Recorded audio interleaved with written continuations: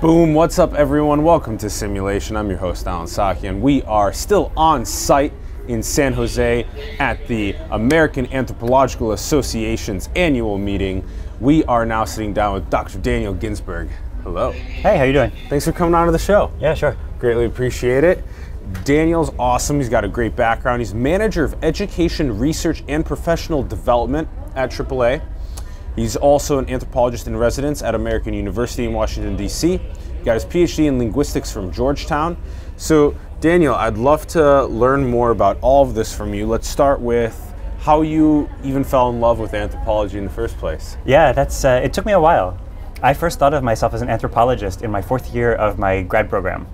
My background was I had a previous career as a school teacher, and I had decided I wanted to study linguistics. So I started off studying applied linguistics, and that took me into sociolinguistics, and I was working in classrooms trying to figure out how students and teachers talk to one another and learn more about that. Eventually the way that took me was sort of into anthropology, because I realized that if I was going to understand what was going on, I needed to understand the whole social setting of it. And it so happened that my advisor was actually a bona fide anthropologist, and so he brought me along. What were you learning about when you were learning about how teachers and students communicate? So my research in grad school was on mathematics education.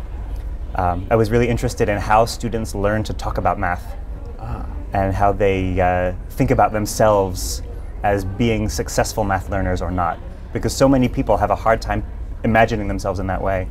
And it was interesting to see the different ways that came out through the ways that they talked in class and then the ways that they talked about it when I would interview them later. And what was the difference there? So there's a couple of different potential barriers that make it hard for people to see themselves in it. So the first one is, if you think about, for a lot of people, math is a study of like X and Y, and it's hard to know if you don't know what X and Y actually are. You don't really relate to it, and you don't see much purpose in it. The second one is that there's this idea that math is the subject where there's always exactly one right answer, which doesn't have to be that way. There are other ways of teaching math, but in a lot of cases that's what it is. For a lot of students, that's what they like about it. But for a lot of other students, they'll say, look, if there's one right answer, if the teacher knows the right answer, what are you asking me for? And if I can't get it, then I just feel bad about myself. And then the third level is there's this idea of people will say, I'm not a math person, right? Like you hear educated adults say, I'm not a math person, in the same way that you would never hear them say, like, oh, a book, well, I'm not a reading person, right? But people will say, oh, I can figure out the tip on our restaurant bill, you figure it out. And so I was really curious about what's behind that, and if there's an idea that some people are math people and some people are not, and if you're not, there's no way to become one, then once you get that idea in your head, it's very difficult to figure out how to get there from here, or even to care about it much. Those are really interesting points of analysis. I think the one right answer one's really interesting. The if you already have the answer, why asking me? These are all very interesting, and also the not math person one. There's this very strange. It's something that I've continuously explained to people when they say that I don't really like math, I'm not a math person, which is that you do math all the time. You just don't know that it's math. Right. Like when you're crossing a sidewalk, you have to calculate, well, how many seconds I have left until the crosswalk stops, and that, like, you're actually doing a calculation. Can I walk fast enough to make it on time? Yeah. Etc. When you're driving, it's the same thing. What time do I need to leave for the airport? What time do I need to leave for the airport? All this different type of stuff. Yeah. So, okay, so then after that, how'd you do what was the thesis in linguistics, and how'd you get into, Georgetown to do that? So I had been a public school teacher. Like I said, in my last career, I was teaching English as a second language to students in a public high school outside of Boston. So I worked there, and I had studied comparative literature and math in my undergrad. So it came up at a certain time that our students who were learning English, it was teenage immigrants and refugees. There was sort of this idea that they didn't need particular help to learn math, that they might need in English or science or US history. But in a lot of cases that wasn't really true. And so I realized that I could get my teaching license also in math and learn how to work with them and be able to work with them, within what the school would allow, for us to be able to offer them linguistically appropriate mathematics instruction. Interesting. So I did that for 2 years, and it was really a struggle because the way that sort of best practices in doing that kind of work, as you say, for each lesson that I have, students are going to learn this piece of math and they're going to learn that piece of English, and it has to go together because it's one lesson. And I really struggled to figure out what would be an appropriate sort of language objective. And I remember I asked, we had an instructional coach, and I asked her about it, and she said, well, if you're doing, let's say, for example, you're teaching students how to graph linear equations in the plane, then you could say students will learn the vocabulary of graphing linear equations in the plane, which it felt to me like a cop-out, right? It's like there's more to it than vocabulary. Yeah. But there wasn't really good science on what that was. Mm-hmm. Or if there was, it wasn't accessible to me as a high school teacher. The education research that we were exposed to would be like, somebody did a study with 50,000 kids and they tried a thing and it made a difference in their test scores. And I really wanted something that I could recognize on the scale of I'm working with this group of 20 kids every single day, rather than a huge group that I saw at one time. So that's how I ended up also, interested in anthropology and ethnography, because it reads on that level of that a practitioner can recognize from their work experience. But also it's how I got into the classroom discourse, because I wanted to try and figure out like what is the language of math. I had a job in between where I worked in language testing, and that was one of the standards that we worked on was we wanted to assess students' knowledge of the language of math, and they didn't really have a good sort of concept of what that is precisely. And so that was what took me into asking the questions that I asked in grad school. And so then a lot of am I right that the linguistics analysis for you was in relation to how students learned math? It was mostly what I was working with was video recordings that I made of math classes in session. There are two classrooms where I was working. One was a middle school class for English learners, kind of like what I had been doing in my previous career, but with younger kids. And the other was a college calculus section. And so I would go in once a week and video the entire class session, and then I would take it home and transcribe it and do different kinds of analysis. And while I was there, I would also take field notes, because I found it was a really good way to keep myself keyed in and remember the kind of things that I was noticing and that I might want to follow up on later. Yeah. Whoa. So a lot of then what are some of the solutions then to helping with the way that we speak about math? That's a great question. And I think it's important to think about how research feeds into practical solutions. Within the bounds of my grad program, I didn't really have space to do as much as I could have.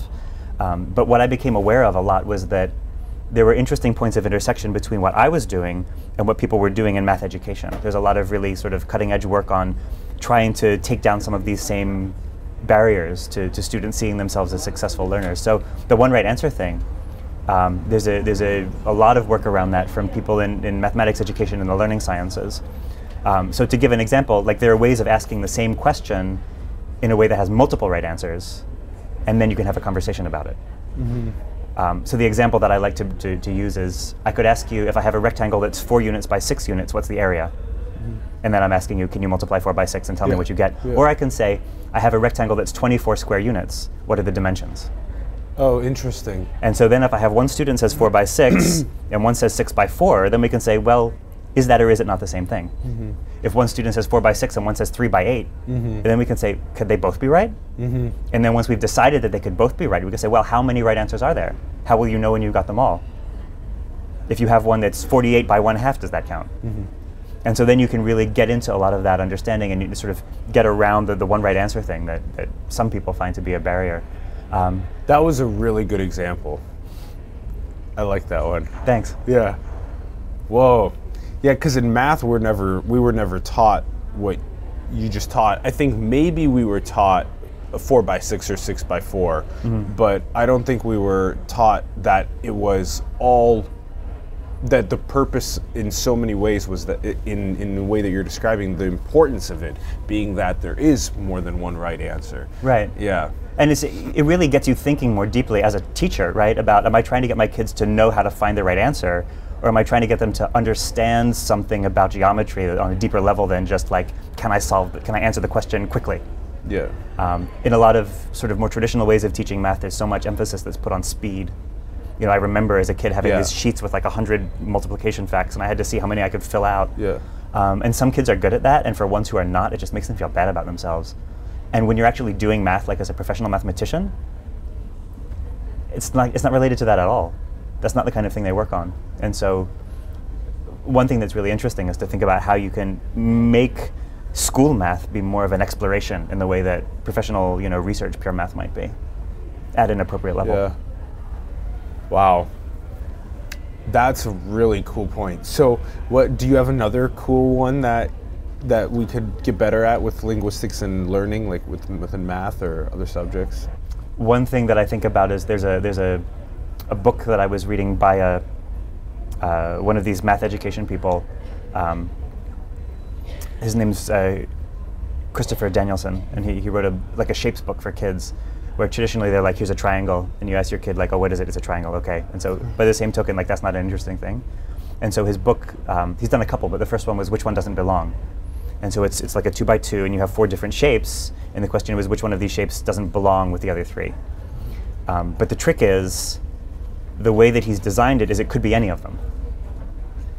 Oh, interesting. There's whichever 3 you pick, they have something in common that the other one doesn't have. Yeah, yeah. So they all look kind of similar. Right, it's Okay. like shapes, so it could be like a triangle and 3 rectangles, but 2 of the rectangles and the triangle are shaded in, and the other rectangle is not. You know, it's this kind of thing. And so I could say, So they have 3 of them have a similarity that one doesn't have. right. Yeah. But whichever 3 you pick, they have some similarity. Yeah. And so then I guess it is linguistic, because then what happens is the point of it is not the answer, the point is the conversation that you have. Yeah. And the right answer, he says, the right answer is anything where your reasoning is true. Yeah. And so I'm not interested in which one did you pick. I'm interested in how did you explain why you picked it. And that's what tells really me whether you cool. picked the right one or not. Yeah. This is a proof. Yeah. It's basically a proof, but it's a proof at a level that like 6-year-olds can do it. Yeah, yeah, correct. That's so interesting. I like that example a lot too. Wow, what a cool way to apply linguistics to opening up the conversation around math and getting more people involved and feeling like they have a role to play in math. Okay, now what is it like as you manage education, research, professional development at AAA? What does that mean? What does it look like? Yeah, it's a lot. It's a very long job title. The reason that it's so long is that we were talking about me working on research and me working on education and me working on professional development, and we wanted to pick 2 out of 3 to make it a reasonable length. But whichever one we left out, it's like which one doesn't belong. It's like whichever one we left out, it didn't quite hold together, and so we decided we needed to include the whole thing. So the way it breaks down is the research is basically research on the profession of anthropology. So for the association, it's important for us to know things like how many people are studying anthropology in US colleges and universities. And what is that number? Do we know? I shouldn't I? It's like a couple tens of thousands? It's something in that, so at the undergraduate level, it's in that range. And then I want to say maybe 1,500 master's degrees and 500 PhDs are granted a year, something in that ballpark. Ballpark, okay. And maybe 8 to 10,000 bachelor's degrees. Yeah. Okay. But so we have like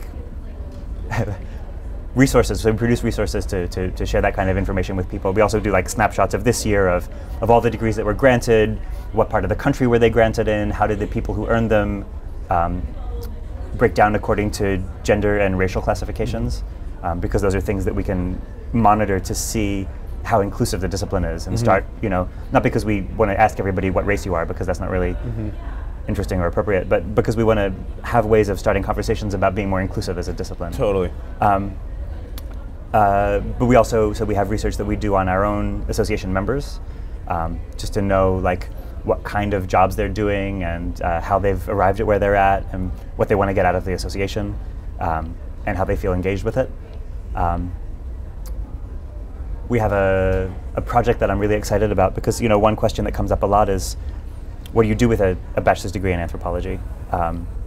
Good question. Yeah, and I've heard people say, you can do whatever you want with it, which is true, but it's not helpful. So we want to try and find ways of giving more concrete specifics. And if there's anything that anthropology is good for, it's telling stories. So this year, we're going to have a group of 5, really 6 undergraduate research fellows. It's 5, but one is a team of 2, who are going to be doing research on this topic at their own home institutions, working together collaboratively online so they can sort of share the experience and support one another as they go through it. But the goal is for them, because they're really living it, but also that they can really dig into this question that's important to so many people about how do anthropology majors plan for what comes next after they graduate. Yeah. You know, on the one level, I can look at census data and say, you know, there's so many thousands of people in the US Census who report when they do the American Community Survey, they say, do you have a 4-year degree? If so, in what? So they ask a certain number of people who have degrees in anthropology, and then they say, what sector of the economy is your job in, and what are your job responsibilities? And we can say, like, do some statistics and say, okay, anthropologists are way more likely to do a certain kinds of jobs that have to do with explaining culture to other people. So anthropology majors are more likely than others to be museum curators, social scientists, librarians, and that's good on a certain level that we have those numbers. But we really also want to be able to tell the story, and we want to bring the anthropology to that question. And be able to talk about, you know, what was this process like for these students as they went through it? How did they talk about it amongst themselves? How did they imagine their future selves doing anthropology somewhere? And it's like the math students, right? How do they see themselves getting from here to there?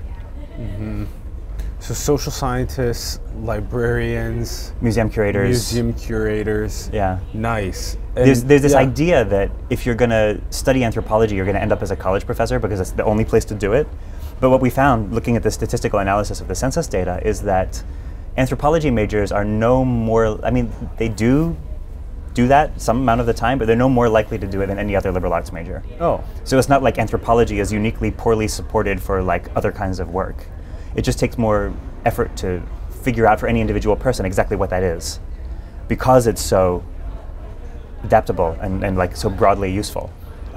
So we want to find ways of telling more success stories. That's what I was just about to say. It'd be cool to get more anthropologists excited about telling stories that are relatable for the general public about how society has evolved, or what's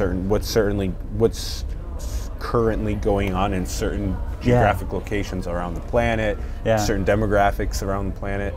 So I love storytelling. We love storytelling. So if that could be something that you said, so there's these groups now that are six of these individuals that are going at their local institutions to do research on where anthropology majors go for work. If we could funnel into storytelling, that'd be great. Now, what else is with managing education, research, and professional development? Yeah, right. What else? Yeah, so that's the research piece. Okay. And the research piece, like I said, it's important for us to know these things because people will call us up and say, you know, in my department, we have had this and that change in the number of majors we have year over year. Does that mirror trends that are happening in the discipline more broadly? And we can talk about that.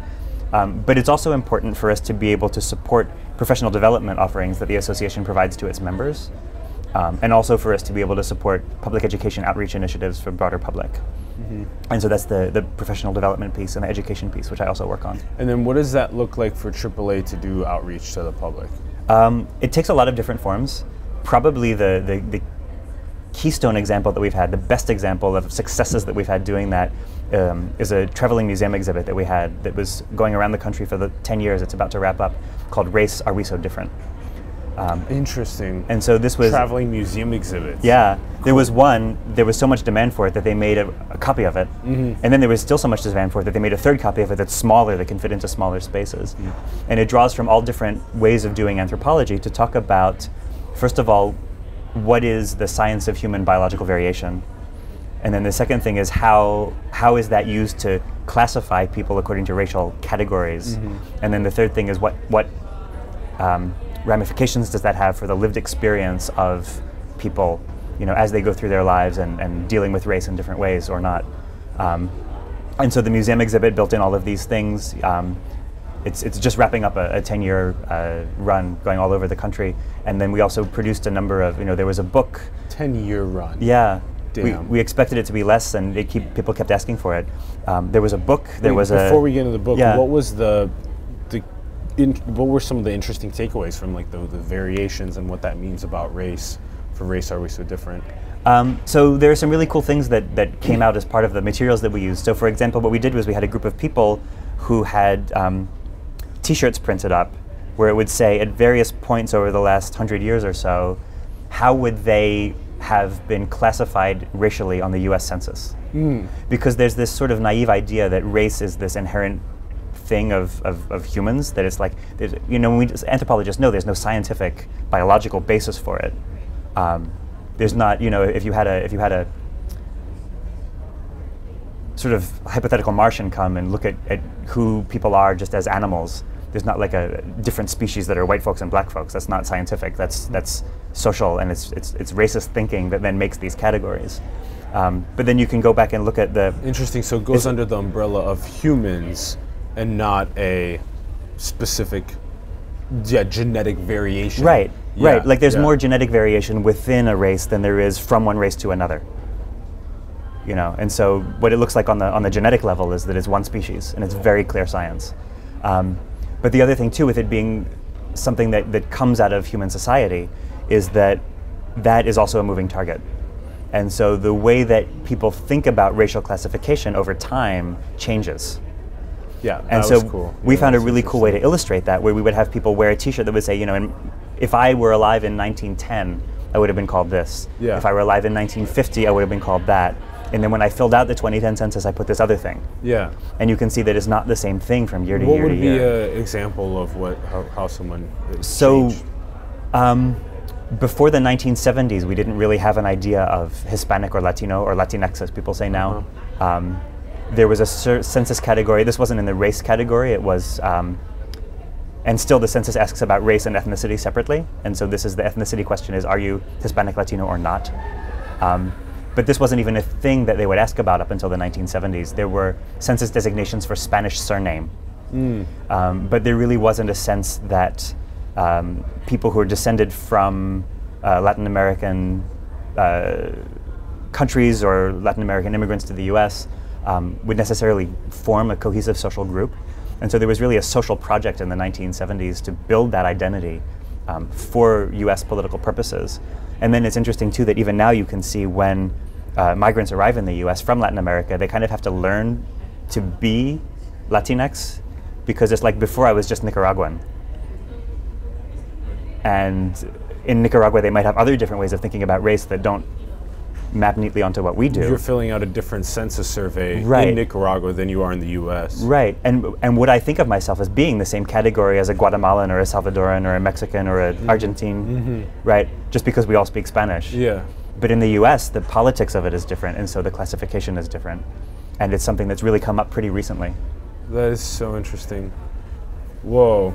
Yeah, how you can evolve over time but we were really not even taking census surveys really of populations prior to 1900, were we? I don't know how far. I mean, so it's in the Constitution that we do a census every 10 years. Okay.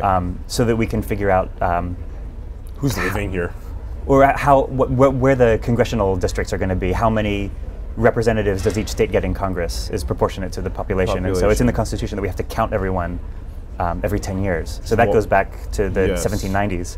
That's why California has more votes than South Dakota. Right. Yeah. Right. But the development of social science along with that over the last hundreds of years, and so the U.S. Census now does a lot more of that kind of work. Yeah. Interesting. And then the other thing you said was there's more genetic variation within a race than from a race to another race? Yeah.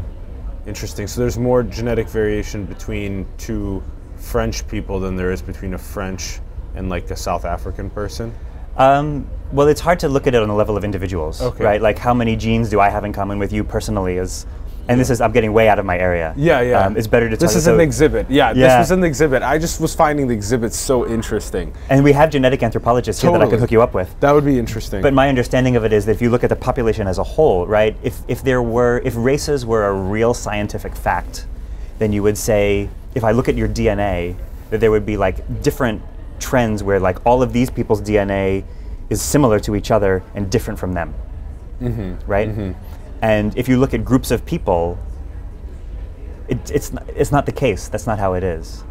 It's that we have these racial groups that we've decided on because of culture and history.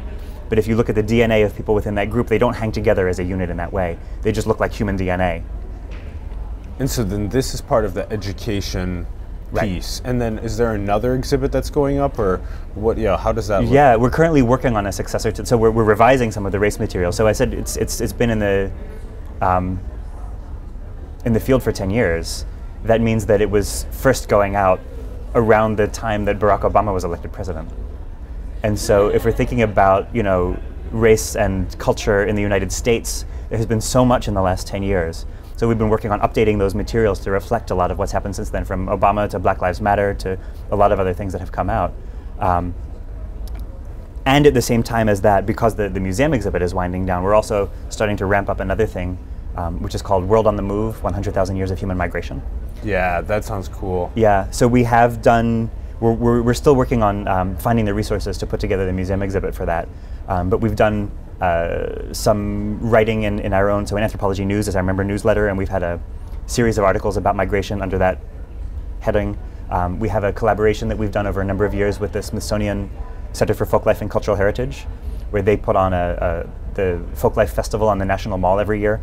And we've had presence there working on, it's always ties in with migration in some way, because they bring in cultural heritage performers from around the world. And so then it's been a real great opportunity for us to have conversations about that, and in collaboration with such a good partner. What does 100,000 years of migration look like? What are you guys going to be showcasing? There's a lot of different angles on it, and so we're still working through a lot of the details, but there is sort of the long view story that you can tell of how the human species began in East Africa and now populates, you know, the entire world. How did that happen, and what is the evidence that we use to tell that story? You know, and you can tell the story in terms of DNA, you can tell it in terms of bones, you can tell it in terms of cultural practices and food, you can tell it in terms of language. You can find artifacts that show how culture was shared between people from here to here to here. And so it brings together all different ways of doing anthropology to tell that story in the long term. But then there are also more micro stories that you can tell about specific instances of, you know, in this place, who lived here, and then who came here, why did they come, where did they come from, and what happened to the people who are already there. Yeah. And that story has happened in a lot of ways, in a lot of places over the last 100,000 years, and we're still working out exactly what that's going to look like when we build it out. But that's the kind of stories that we're looking to tell. Oh man, there's so many variables to calculate for this story of the 100,000 years of migration, and I like all the angles that you want to take on it. That's the way to do it. Now, I want to ask you about what's going on with the anthropologist in residency at American University in Washington, D.C., because the AIR, the anthropologist in residence, is so interesting. So, like, what is that like? This is a brand new thing that I've just been doing recently. My goal was never to be a college professor, even though I got my PhD. I was just interested in doing this kind of research and figuring out how to ask these questions and go through it in a rigorous way and find satisfying answers to difficult questions. And it's something that I've been able to do, you know, working at a nonprofit. You know, the AAA is a nonprofit. But there's a lot of reasons why it's also good to maintain contacts with academic institutions. So part of it is that, thinking of it from the association perspective, so many of our members work on higher education, either as professors or graduate students. And so it's good for me to just be in touch with that world on a professional level, as well as on a sort of member services or conceptual, you know, reading about it kind of level.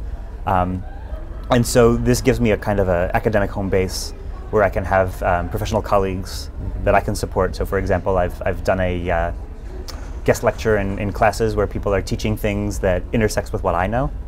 To give you an example, there's a course that they're teaching now called Craft of Anthropology, where students learn theory and method in a project-based way. And so they're working with a community near Washington, D.C. They're doing some I think, some archaeological work and also oral histories. And for me, coming into it with a background in linguistics, my question is, once you've taken that oral history interview, what do you do with it? Yeah. How do you think about what people are saying to you and interpret that? And so I went in and taught a sort of a mini workshop on how to look at narrative. There's this idea that, you know, when you do oral histories, people tell you stories. And there are ways of thinking about a story as, you know, it has a beginning, a middle, and an end. And usually when you get to the end of it, there's some like, here's why I told you that story. And so you can look at it in a structural way of what are the stages of it, but you can also look at it in a functional way. Why are people telling stories? What kind of world are they constructing? So if I'm telling a personal narrative, it's a story about me, and I'm building this story world where I'm a certain kind of a person dealing with other kinds of people in a certain way, and that is presenting a kind of like my interpretation or representation of a social reality.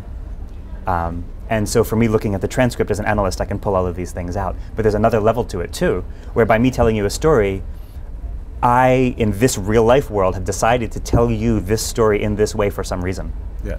And that tells me something about who I am in the story world, but it also tells me something about who I am in this world right now, of the storytelling world. And what's going on in this interview interaction. How am I thinking about participating in oral history?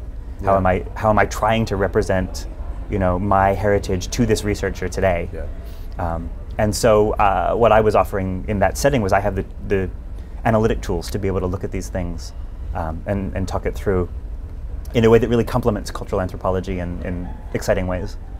Yeah, that's a really good way to look at, you know, why is someone telling a story the way that they're telling it about themselves, oral history. And I look forward to the work that you end up doing as an anthropologist in residence, and the continued work. Thank you for the continued work at AAA. This is an incredible place, and I feel very much like a kid in a knowledge haven right now. Thanks, that's great to hear. Yeah, it's super fun. Daniel, thank you for joining us on the show. Yeah. It's been a huge pleasure talking to you. Yeah, it's been my pleasure. Thank you. And thanks everyone for tuning in. We greatly appreciate it. Give us your thoughts in the comments below. We'd love to hear from you. Also, go ahead and check out AAA, links in the bio. And much love, everyone. Thanks for tuning in, and go and build the future. Manifest your destiny into the world, everyone. Peace.